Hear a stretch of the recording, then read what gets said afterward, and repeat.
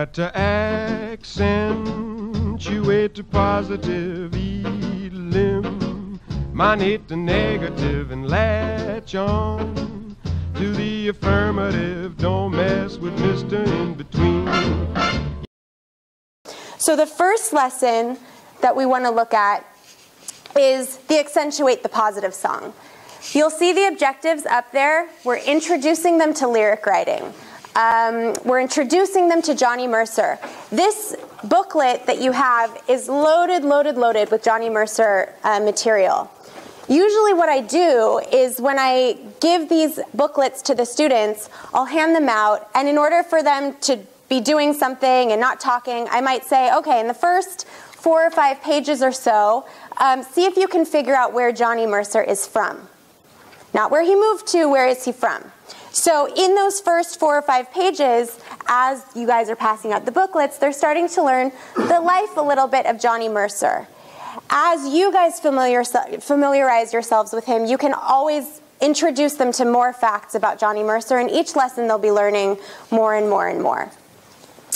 The goal of this lesson is, gosh, songwriting. How do I teach songwriting, or how does a student learn how to write a song? So usually what I try to do is empower them. So I'll say to them, who here has ever written a song before? And actually, during this workshop, I'm going to ask you guys to channel some of your 3rd through 6th grader minds, that inner child in you, and I'll be asking you sort of to do a call and repeat sometimes, or asking you guys what you would imagine them saying. So actually, in this room, raise your hand if you've ever written a song before. Nice, okay. So if you've never written a song before, totally fine. Raise your hand if you've ever written a paragraph. A sentence, a word, everybody, right? Okay, so for 3rd graders or 4th graders or 5th graders, they might be like, and then when you get them, have you ever written a word? They're like, okay, I've written a word, right? So what I try to say is, if you have the ability to even write a word on a paper, and y'all do, you have the ability to write a song. I'm just going to hopefully make it a little bit easier for you. And the goal of today's lesson is, gosh, if they're feeling nervous, if they're feeling overwhelmed, I don't know how to write a song, it's just to get something out on paper. So each lesson is going to build from that. Today, the goal is to get something out on paper. If they're able to use some of the literary devices we talk about, fantastic. If they're not and they write like 4 sentences, great, super. The goal is to really set them up with the most amount of success possible, and to really break it down very easily. So if you see on page 30, you'll ask them to guide them to page 30. They'll actually see sheet music for the song Accentuate the Positive in your booklets. What I like to do with every lesson is to actually play the full song for them so that they get to hear it. This sheet music, it starts with an introduction. A lot of the versions that I use don't have the introduction, so I'll guide them exactly where it starts on this sheet music. We teach them about sort of, okay, if you look 1, 2, 3, 4, 5, 6 lines down, you put your finger on it, you move towards the inside of the page until you see those little words you've got to accent. You'll make sure that everyone's there, and that's usually where my music starts. You can really do any version of Accentuate the Positive you want. For this purpose, I'll just play you a little snippet of the song that I use. For the purpose of time, I won't play the whole thing, but I do in the classroom, if time allows, actually allow them to hear and listen to the whole song. As they're listening, I'll say, I want you guys to think about what the message of this song is. What is Johnny Mercer really trying to say in his song? Okay, so I'll play you a little snippet of it. They're listening for the message. You got to accentuate the positive. And again, you can use any version you want. As this song is playing, I'll be writing the lyrics on the whiteboard. Again, if you have more time, great. If you want to take more time with it, fantastic. For me, I do these lessons when I go into schools in about 45-minute sessions. So I try to multitask and do everything I can to allow them to hear the music. So I'm going to point your direction over to the whiteboard now. Once the lyrics are up on the board, you'll notice that there's a lot of vocabulary in here that these students might not get, okay? So first I might say, did anyone notice what the message of this song was? And some students might say something, but then I'll say, okay, let's look at just the title, Accentuate the Positive. This word, a lot of students don't know this word. It's a big, yummy word, right? So I usually describe accentuate to accent, to focus, to put a lot of focus on the positive. So what is this song saying? What's the message? Can someone tell me the message? Very good, to think positive. And Johnny Mercer uses loads of examples in this song of how you stay positive, right? So then I'll sort of introduce the literary device of rhyme, okay? And I'll say, are you guys rhyming experts? How many of you guys know how to rhyme? Raise your hand. Remember, we're channeling our inner child. Oh, all of you. Okay. What rhymes with cat? Oh, okay, very good. What rhymes with mouse?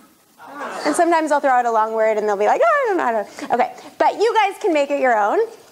Then I'll say, okay, so you guys are rhyming experts. Let's look and see if we can find any of the rhyme in this song. So can someone give me an example of where you see rhyme in this song? Yeah. Accentuate, eliminate. Good. Very good. That's a tricky one that they don't always get, right? Because that's more of like internal rhyme inside the sentences. You've got to accentuate, eliminate the negative. And I'll even introduce, okay, if you have rhyme sort of internally, it's internal rhyme. Where else? Negative. Good. All of these endings, negative, positive, affirmative, maximum, minimum, pandemonium. Where else is there rhyme? Between, seen. Very good. Between and seen. A lot of times this will be one of the last ones they get to. So you can talk about how many songs don't have rhyme. He chose to rhyme at the ends of lines. He chose to rhyme at the ends of phrases. You can even rhyme inside the lines. And rhyme can sometimes, you can talk about what rhyme can do. It can help create a rhythm or a meter or a tempo. It's catchy. It's fun. So now you've introduced rhyme. I actually want to go back and talk about the vocabulary for a moment. These are all star the words that they usually have a hard time with. Accentuate. Usually I'll read it and I'll say, raise your hand if we come to a word that you don't understand. And if I see blank stares and no one's raising their hand, I'll define it anyway. So you've got to accentuate to really focus on the positive. This is another one, sometimes depending on the grade level. Eliminate, to destroy, to get rid of. You want to get rid of the negative, focus on the positive, latch on, hold on to the affirmative. That's a biggie. Affirmative is like the good thing. You want to hold on to the good thing, to the positive thing. Don't mess with Mr. In Between. We've got to spread joy up to the maximum, the high point, bring gloom down to the minimum, the low point, have faith or pandemonium. Don't usually know what pandemonium is. I usually do this. Pandemonium is, it's craziness. It's chaos, right? So have faith or craziness is going to walk into your life, is liable to walk upon the scene.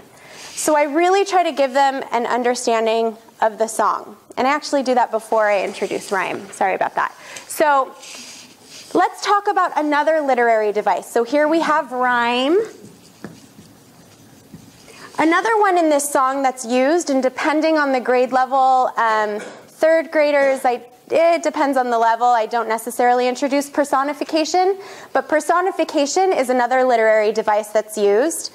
We have this personality of Mr. In Between, spreading joy. Can you really spread joy on a peanut butter and jelly sandwich? No. Can you really bring gloom somewhere, walk hand in hand with gloom? No.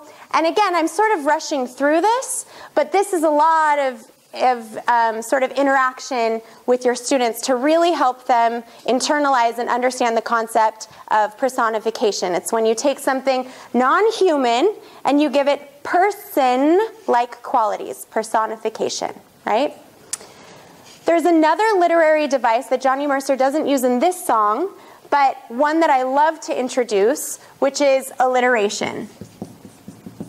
Alliteration is when you repeat the same sound over and over and over in a sentence, right? So Johnny Mercer, when he was 15, he wrote a song, Sister Susie, Strut Your Stuff. So everyone say that. Sister Susie, strut your stuff. 3 times fast. Go. Faster, faster, faster. Ah, okay. Yeah, pandemonium, right? Okay, so when we repeat the same sound over and over and over in a sentence, and to really help internalize this, I found what's sort of fun is to take students' names. So can someone give me their name in here? Raise your hand, please. What's your name? Julie Warren. Julie. I love that. Julie. So Julie, I want to come up as a class with 4 or 5 different words that start with the same sound as Julie's name. So we need some j words. Oh, okay, so joy. I heard jump. What else? Juggles. Jewels. Okay, that's good. So we have some good examples. Now, how do we create a sentence using those words? And we can add little connector words in there. But can someone come up with a sentence? It doesn't have to be in the same order. We have Julie what? Julie jumps. Good. And juggles. Jewels. Jules with joy. With joy. In the jungle. Okay. We could probably keep going. Okay, good. So I don't recommend juggling with jewels. However, Julie, go for it. So everyone can reread this sentence together. Julie jumps and juggles jewels with joy. Whee! Okay?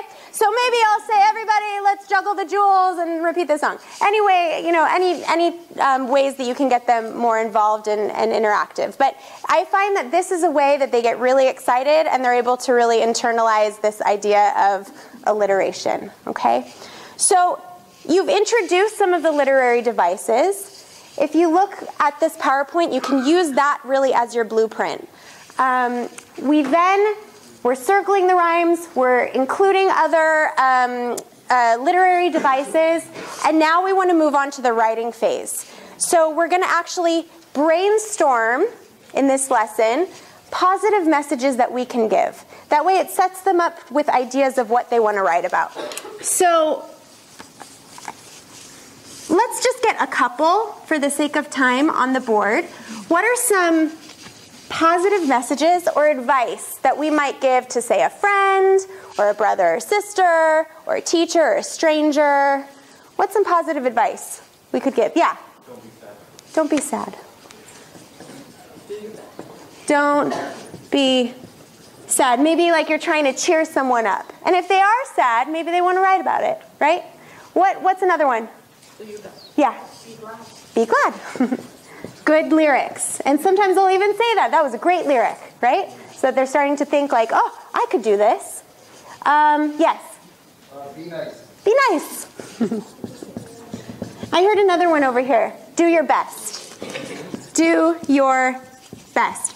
One that's actually pretty popular in schools that if they don't bring it up, I like to sort of introduce it. What goes on at school campuses that we're all trying to fight because it can really hurt people's feelings? Bullying, right? Don't be a bully or bullying. So I usually try to get a board full of ideas. And I'll say if there's something that you want to write about that wasn't on the board, great. That gives a positive message. Remember, we're trying to write now a song inspired by Johnny Mercer's Accentuate the Positive. So you have some good ideas. The goal, and again, today it's just about getting something out on paper, is to write 4 lines. That's it. 4 lines, or think of it as 4 sentences. 4 lines of like a poem, or your song, or a story. Most students will be able to get a heck of a lot more than 4 lines. But this is targeted for the students that are already feeling so overwhelmed, okay? Depending on the grade level or in where they're at, you might want to challenge them and say, we talked about rhyme, we talked about alliteration, we talked about personification. Challenge yourself to use at least 1 literary device, okay? So there are ways to make it more advanced. If they're older, you can even add 2 literary devices, or you can introduce different different tools and different formulas that they can build in. But the goal is to get 4 lines. Most of them will get more. And as they're writing, I might say, think of how you would sing it, or think of how you would rap it. It doesn't have to go along with the Accentuate the Positive music, okay? So they've written their lyrics, and I'll show you some examples of what's come up. When they're done, I try to leave about 10 minutes or so for sharing, okay? So the biggest thing, sometimes students can get nervous, especially with their peers, especially if they've written about things that are very personal to them. So it's very important for me, and I think it's very important for the culture of these workshops, to set up a fair amount of safety. So I'll say sometimes, you guys, I don't have many rules, but one of my biggest rules is that we stay really respectful of each other. We're really trying not to be bullies, right? So we want to stay respectful, and there are students sometimes that will come up and are very nervous and will be really soft. And sometimes I'll say, if you can't hear them, that's okay. I'll make sure that we repeat it. But sometimes it's scary. Allow them to just get through it, and then I'll make sure that we help repeat it so that we can all hear it, okay? One thing I like to do when kids are sharing, so that we know that they're listening, is if I notice that a student has used a lot of rhyme, I'll say, okay, everyone put up their popcorn rhyming hands. And every time you hear a rhyme, your hand goes pop, pop, right? And sometimes we'll talk about what the main message is. But that's a really fun way to get people engaged and supporting one another. But that's a big deal, is the safety that's created in this classroom for them to really share their lyrics. During the time that they're writing, that's a good opportunity for you to go around and help gauge and see where their levels are at. You can help them with the writing process. If they're stuck, maybe you even want to have them write about being stuck, right? You can write about what's on your mind in this moment. If they're bored, they're like, I'm not into this, write about it. Tell me how much you hate it, right? And use a rhyme in there if you can too, right? So it's okay. You want to really go with where they're at. Not everyone needs to like it, but this is a fun, creative way for them to express themselves while they're learning, okay? The last piece of every single lesson is the copyright. We want to introduce them to learn about intellectual property, that these are their words. Nobody can steal these words from them. Just like an artist signs a painting, this is their way of signing their work, right? So that no one can steal their words from them. And if they do, people are plagiarizing, and they're stealing, and you could sue them, hypothetically. Okay, so in order to copyright, at the top of their or the bottom of their lyrics, you would put a little C with a circle around it. Next to that, you would write their first and last name. After that, in one long line, you would write the year. And sometimes for my purposes, because sometimes I'll have students recopy the lyrics to send back to the foundation, I'll have them put their age underneath it. That way, if I picked up this paper, I would know who wrote it, when you wrote it, how old you were when you wrote it. And this should be on every single piece of songwriting that they do, of every poem that they do, so that they can start to feel a real ownership over their work and their material. And again, that happens in every single lesson, okay? So that's the format of Accentuate the Positive. And what's sort of neat is that's the format for everything. You introduce a song, you talk about the literary devices, you brainstorm about what they're going to write about, you share, you copyright. It's the same thing every time. What goes in between there is up to you. Because you guys, I have no doubt that you guys have a lot of skills that I don't have, that you can bring to your own work and make this as engaging for you as it is for the students. Okay?